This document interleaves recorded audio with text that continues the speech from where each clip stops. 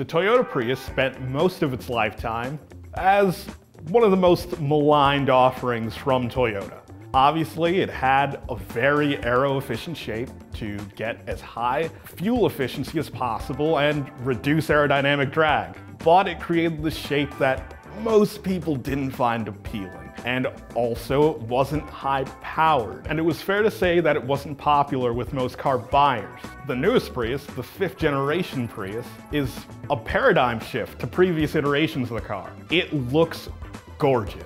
Without a doubt, despite having the similar, very aero-efficient body shape, it looks like a concept car, something that you would see in a motion picture, a science fiction movie set in the 2050s. This Prius, the Prius Prime, it has 220 horsepower. And despite the exterior of the new Prius looking very modern and futuristic, the interior doesn't go too far in that direction. The interior features a very modest touchscreen display, center mounted, but it's not a massive television. It's small, compact. The air conditioning system still uses physical buttons. It is very utilitarian. My colleague Andy has the press drive for the new Prius, but I am dying to get my hands on the wheel myself. For more on this and everything automotive, check us out at jalopnik.com.